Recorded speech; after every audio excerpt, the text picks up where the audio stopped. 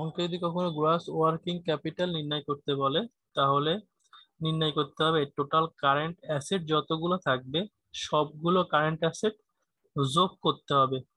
কেউ কি আমাকে বলতে পারবেন কয়েকটা কারেন্ট অ্যাসেটের নাম?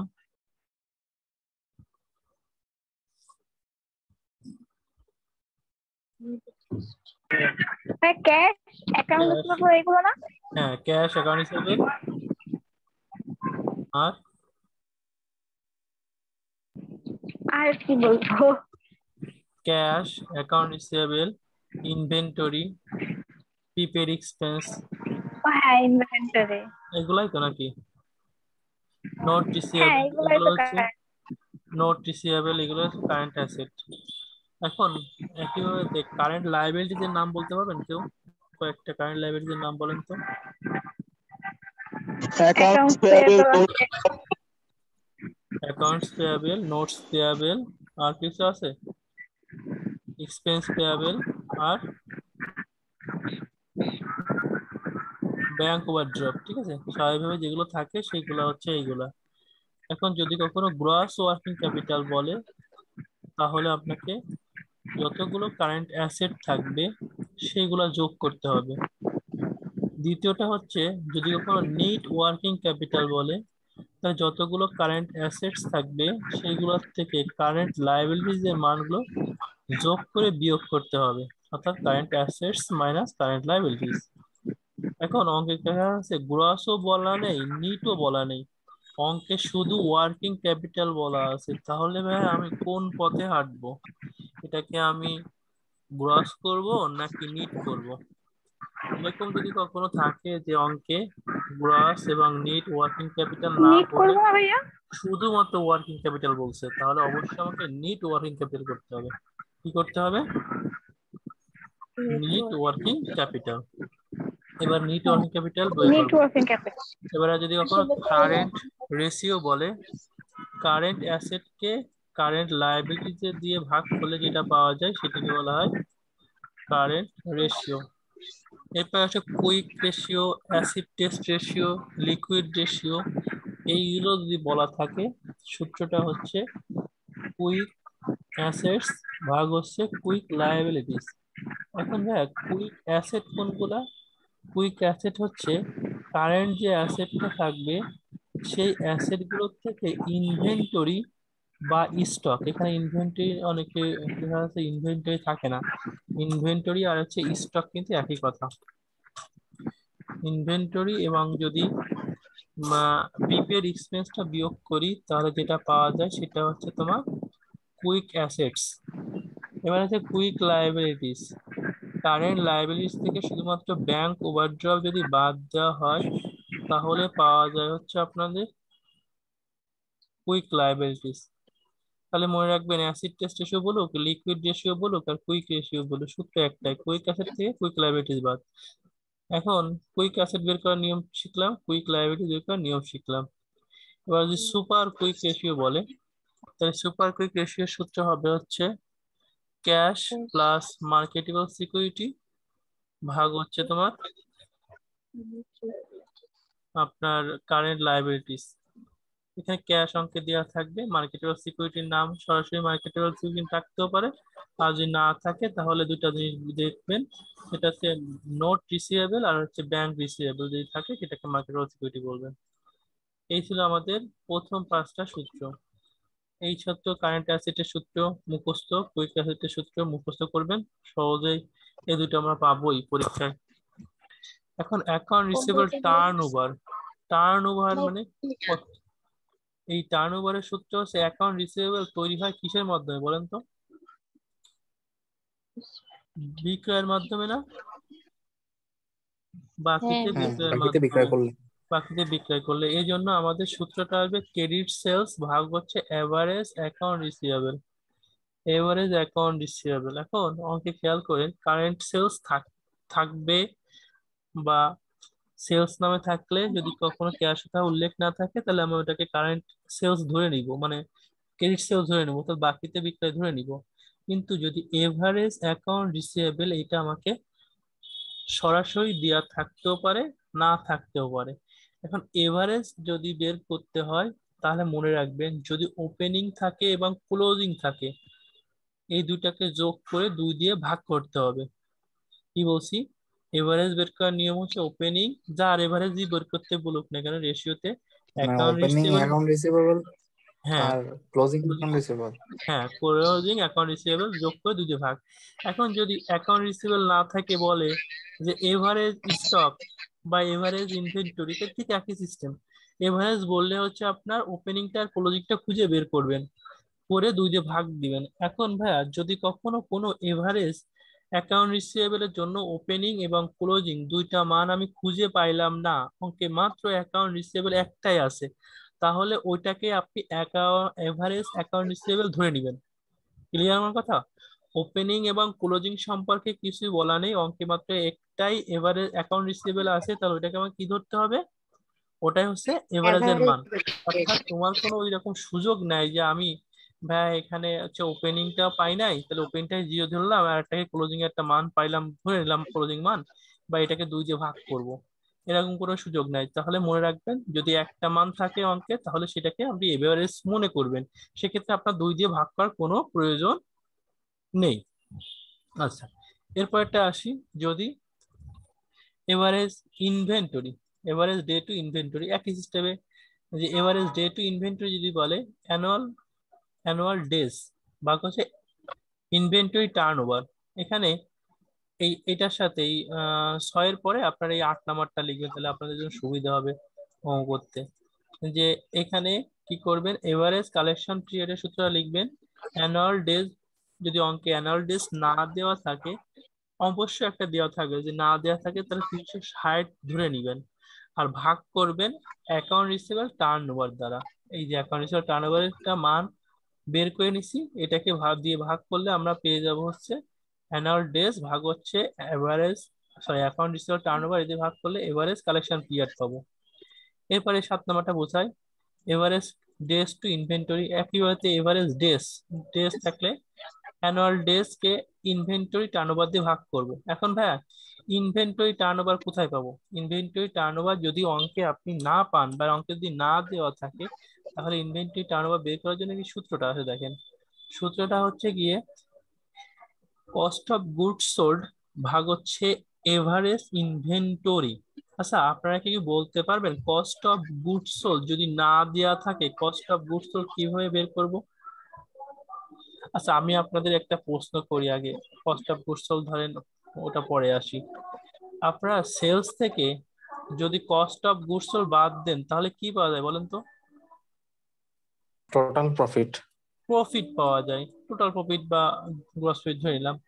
এখন আপনি কি যদি এখানে কস্ট অফ গুডস সোল্ড বের করতে চান, অঙ্কে দেখা যাচ্ছে সেলস দেওয়া আছে আর প্রফিট দেওয়া আছে, তাহলে কি করে বের করবেন কস্ট অফ গুডস সোল্ড?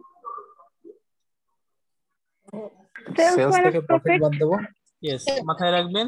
তোমরা কস্ট অফ গুডস সোল্ড যদি অঙ্কে সরাসরি উল্লেখ থাকে তাহলে তো ভালো, আর যদি না থাকে তাহলে কি করতে হবে আপনাকে? দেখতে হবে ওই অঙ্কে সেলস আছে কিনা এবং প্রফিট আছে কিনা। সেলস থেকে প্রফিটটা বাদ দিলে আমরা কস্ট অফ গুডস সোল্ড পেয়ে যাব। এটুকু মাথায় রাখবেন যে কস্ট অফ গুডস সোল্ডই সূত্রে লিখবো, তারপরে আমরা দেন আস্তে আস্তে পরেরটা যাব। একইভাবে তো ইনভেন্টরি টার্নওভারের জন্য এভারেজ ইনভেন্টরি লাগবে, তা এভারেজটা আমরা কি করে বের করবো ভাইয়া? ওপেনিং মাইনাস প্লাস ক্লোজিং আর ভাগ 2। Opening minus ending by 2।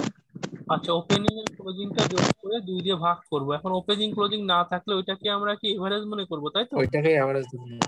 ওকে, এবার ভাইয়া আসি, ওপেনিং আর ক্লোজিং যোগ করবো নাকি বিয়োগ করবো? যোগ করব, যোগ করে 2 দিয়ে ভাগ। আচ্ছা, এই 10 নাম্বার এই সূত্রটা একটু হোল্ড করে রাখি, আমরা পরে আমরা 11, 12, 13, 14 এই যে 4টা সূত্র আছে এই 4টা সূত্র থেকে আরো অনেকগুলো সূত্র হতে পারে, এই সূত্রগুলো আমরা একটু শুধুমাত্র করব, একবারেই শিখবো। যে এখানে যাই থাকুক না কেন এখানে একটা জিনিস খেয়াল করেন, date to equity ratio, equity two total asset ratio, current assets two fixed asset, inventory two working capital. তো দেখেন তো এই যে দুইটা ওয়ার্ড আছে এর মাঝখানের শব্দটা কি আছে? টু। টু আছে। তাহলে টু। কোন রেশিওর ক্ষেত্রে বা রেশিও অধ্যায় বা রেশিওর অঙ্কের ক্ষেত্রে যদি মাঝখানে টু শব্দটা থাকে, তাহলে মনে রাখতে হবে টু এর আগের অংশ উপরে যাবে, টু এর পরের অংশ নিচে যাবে।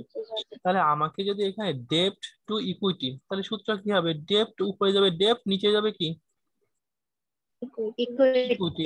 এখন দেখেন এখানে আমি ডেপ্টটা লিখছি, লং টার্ম ডেপ্ট লিখছি, এটা কারণটা পরে বলবো। তাহলে ডেপ্ট ভাগ হচ্ছে ইকুইটি, যে টোটাল ইকুইটি। আর ইকুইটি কে আরো অনেকগুলো নাম দেওয়া হয় বা নাম দিয়ে ডাকা হয়, সেটা হচ্ছে শেয়ার হোল্ডার ফান্ড বা হচ্ছে স্টক হোল্ডার ফান্ড, এগুলা। একইভাবে ইকুইটি টু টোটাল অ্যাসেট, তাহলে সূত্রটা কি হয় বলেন তো আপনারা? ইকুইটি উপরে উপরে equity, আগে আছে নিচে উপরে ইকুইটি total যাবে আর asset। নিচে যাবে হচ্ছে টোটাল অ্যাসেট। দেখেন উপরে ইকুইটি গেছে, নিচে টোটাল অ্যাসেট আসছে। একইভাবে দেখেন current assets two fixed asset, তাহলে current assets two fixed asset যদি যায়, তাহলে কারেন্ট অ্যাসেট উপরে যাবে, নিচে যাবে fixed asset. Inventory two working capital, এখন ইনভেন্টরি টু ওয়ার্কিং ক্যাপিটাল সূত্র কি হবে? ইনভেন্টরি উপরে, ওয়ার্কিং ক্যাপিটাল নিচে। ওকে, ইনভেন্টরি উপরে, ওয়ার্কিং ক্যাপিটাল নিচে। দেখেন তাই করছি। এই যে সব, এই যে চারটা সূত্র রাখছি, এই চারটা সূত্র মোটামুটি মুখস্থ রাখার দরকার নেই। টু মাঝখানে থাকলে প্রথম অংশ উপরে, পরের অংশ নিচে যাবে, এটুকু একটু মাথায় রাখতে হবে। এরপরে আসি 16 এবং 17, আমি দুইটার সূত্র মুখস্থ পরে করতে বলছি, আপাতত আপনারা এই 16 নাম্বারটা খেয়াল করেন। Gross profit ratio, NEET profit ratio. এই গ্রস প্রফিট রেশিও এবং নিট প্রফিট রেশিও অঙ্কে যদি থাকে বা চাই, তাহলে আপনাকে এখানে একটু 100 দিয়ে গুণ করতে হবে। সূত্র হবে গ্রস প্রফিট ভাগ হচ্ছে সেল, যদি গ্রস থাকে তাহলে গ্রস প্রফিট, নিট চাইলে নিট প্রফিট, ভাগ হচ্ছে সেল, গুণ হচ্ছে 100। বুঝতে পারছেন? তাহলে gross profit ratio, gross profit ভাগ sales, NEET profit ratio, NEET profit ভাগ হচ্ছে সেলস, এই হচ্ছে সূত্র। এবার আমাদের সব থেকে Need গুরুত্বপূর্ণ, profit by আচ্ছা এখানে সব থেকে গুরুত্বপূর্ণ একটা প্রশ্ন হচ্ছে কি আমাদের, এক মিনিট।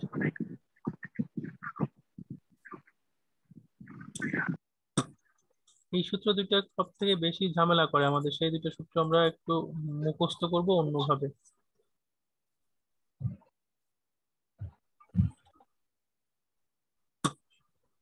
আচ্ছা আপনাদের কেউ কেউ কাছে কি ইয়ে আছে, মানে খাতা কলম আছে কিছু?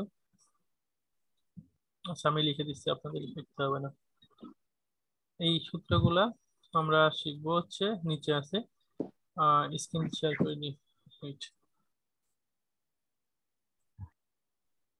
দেখেন এই প্রোপ্রাইটারি রেশিও আর হচ্ছে আপনার ক্যাপিটাল গিয়ারিং রেশিও। প্রোপ্রাইটারি মানে হচ্ছে মালিকানা সত্ত্ব, এই 14 নাম্বার যে সূত্রটা লিখছি, প্রোপ্রাইটারি রেশিও, এর সাথে হচ্ছে মালিকানা সত্ত্ব অনুপাত। এখন মালিকানা সত্ত্ব, মালিক কারা? শেয়ার হোল্ডাররা। তাহলে মালিকানা সত্ত্বের সূত্র হবে হচ্ছে শেয়ার হোল্ডার ফান্ড বা ইকুইটি ক্যাপিটাল ভাগ হচ্ছে টোটাল অ্যাসেট। টোটাল যে প্রতিষ্ঠানের যে সম্পত্তি আছে, এই সম্পত্তির উপর মালিকের অধিকার বা অনুপাত কতটুকু, সেটা হচ্ছে তোমার উপরে যাবে, আর নিচে আসবে হচ্ছে টোটাল অ্যাসেট। টোটাল অ্যাসেটের থেকে মালিকের অংশ কতটুকু, সেটা আমাদের এখানে নির্ণয় করতে হয়। আর 15 নম্বর সূত্রটা হচ্ছে ক্যাপিটাল গিয়ারিং রেশিও। এই ক্যাপিটাল গিয়ারিং রেশিও উপরে লিখছি ডিবেঞ্চার ভাগ প্লাস হচ্ছে তোমার প্রিপেয়ার স্টক, এটা হচ্ছে আমাদের সূত্র। তো এটা ভাগ হচ্ছে শেয়ার হোল্ডার ফান্ড। এটা নিয়ে একটু কথা আছে, যেটা কঙ্কনা বোঝায় করানো যাবে না। এই হচ্ছে আমাদের টোটাল সূত্র ছিল। তার মধ্যে একটা জিনিস মনে রাখবেন, এটা সূত্রগুলো এমনি গুছানো লেখা আছে, যে আপনাদের কোনগুলা কারেন্ট অ্যাসেট অনেকে জানে না। কারেন্ট অ্যাসেট, কারেন্ট লাইবিলিটিস লেখা আছে এখানে। এই যে সেলস থেকে কস্ট অফ গুডস সোল্ড বাদ দিলে কি পাওয়া যায় আপনারা বলছিলেন? প্রফিট। এই যে গ্রস প্রফিট। তাহলে আমি যদি সেলস profit। বের Profit করতে ভাইয়া। চাই, সেলস বের করতে চাই, তাহলে গ্রস প্রফিট থেকে ক্লাস করতে হবে কস্ট অফ গুডস সোল্ড। বাকি এই সমীকরণটাকে আমরা হ্যাঁ, এদিক ওদিক নিয়ে অনেক কিছু করতে পারবো। এখান থেকে সেলস বের করতে পারবো, এখান থেকে প্রফিট বের করতে পারবো, এখান থেকে কস্ট অফ গুডস সোল্ড বের করতে পারবো। আর মনে রাখবেন যে প্রতিষ্ঠানে সবসময় সেলসটা হয় 100%, ওকে সেলসটা দেওয়া থাকলেও 100%, না দেওয়া থাকলেও 100%, এর সাথে গ্রস প্রফিট এবং হচ্ছে কস্ট অফ গুডস সোল্ডের পার্সেন্টেজও যোগ করতে হয়। কেন এটা দিছি? অঙ্কে দেখা যাচ্ছে কোনোভাবে আমাদের প্রয়োজন হচ্ছে, অঙ্কে গ্রস প্রফিটের পার্সেন্টেজ দেওয়া আছে, যে গ্রস প্রফিট দেখা যাচ্ছে 60%, গ্রস প্রফিটের পার্সেন্টেজ। তাহলে বলেন তো আপনি যে কস্ট অফ গুডস সোল্ডের পার্সেন্টেজ কত হবে? 40%। 40%, কারণ এটাতে টোটাল 40%। সেলসটা হবে 100%, এই জন্য এটা যদি 60 হয় এটা 40 হবে। এইভাবে তো আমাদের কয়েকটা অঙ্ক আছে আমাদের যেগুলো জানা লাগবে, এই জন্য আর কি এটা লিখে দিছি। এই সূত্রগুলো নিয়ে কারোর কোনো প্রশ্ন আছে? কোথাও বুঝতে অসুবিধা আছে?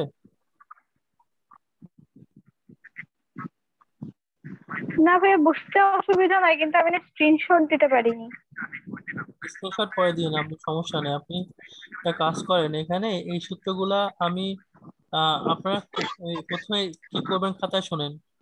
প্রথমে লিখবেন হচ্ছে অনুপাত বিশ্লেষণ বা রেশিও অ্যানালাইসিস, লিখে আপনারা অনুপাত বিশ্লেষণ কাকে বলে সংজ্ঞাটা লিখবেন বই থেকে দেখে। লিখে এই সূত্রগুলো খুব সুন্দর করে খাতায় লিখবেন।